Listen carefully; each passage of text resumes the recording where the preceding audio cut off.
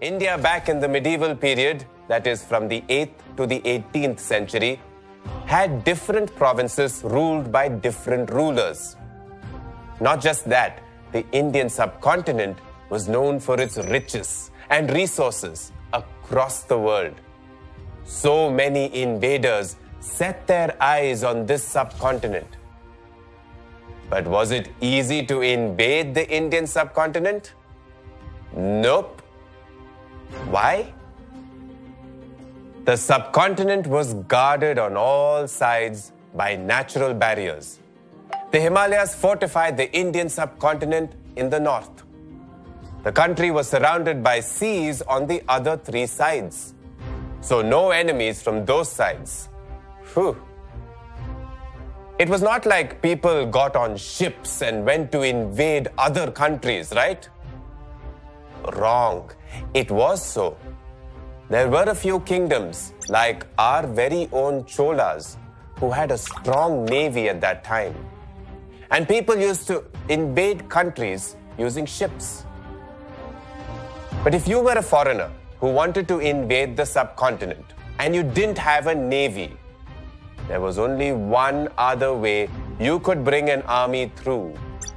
It was through the mountainous passes of northwest India. And do you know who used this opportunity? The Arabs.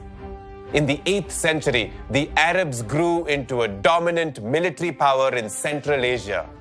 Arab general Muhammad bin Qasim rode through the mountainous passes and entered India through the northwest and reached the Sindh.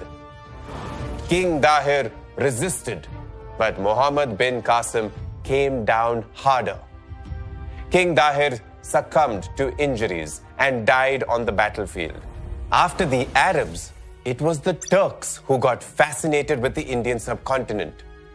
By the 11th century, the Turks came in contact with the subcontinent.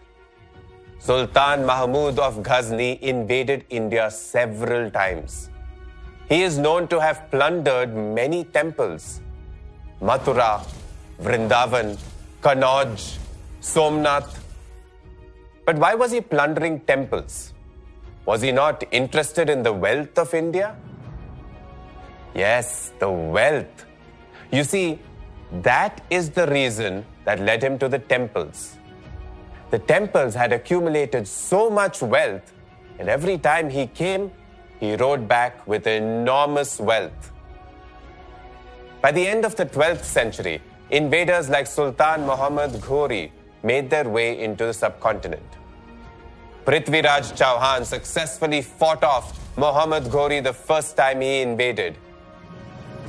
Muhammad sustained injuries and rode back to Ghor. And when he got better, Muhammad Ghori rode to India again and met Prithviraj Chauhan for the second time at Tarai. And this time, he defeated Prithviraj Chauhan in battle. Ghori annexed the northwestern regions and made his general Qutbuddin Aibak the in charge of the conquered territories in India. Qutbuddin Aibak was earlier a slave. Over time, he rose to better positions, and after the demise of Sultan Muhammad of Ghor, Qutbuddin Aibak became the Sultan of the region. From a slave to a sultan. What a man!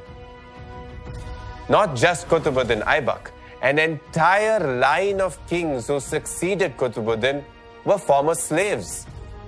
Ooh, goosebumps. Many other famous sultans followed. Sultan Iltutmish, Razia Sultana, Balban, Alauddin Khilji, Muhammad bin Tughlaq, Firoz Tughlaq, Ibrahim Lodi. These are some of the famous ones. A long list. But it was not like these sultans changed every day. From Qutbuddin Aibak to Ibrahim Lodi, the last sultan, it was a period of nearly 200 years. All these sultans ruled from Delhi, and collectively they are known as the Delhi Sultanate. The last sultan, Ibrahim Lodi, was at a standoff with the governor of Punjab, Daulat Khan. Daulat Khan invited a ruler from Kabul, Babur, to aid him in battle. Babur defeated Ibrahim Lodi and established the Mughal rule in India.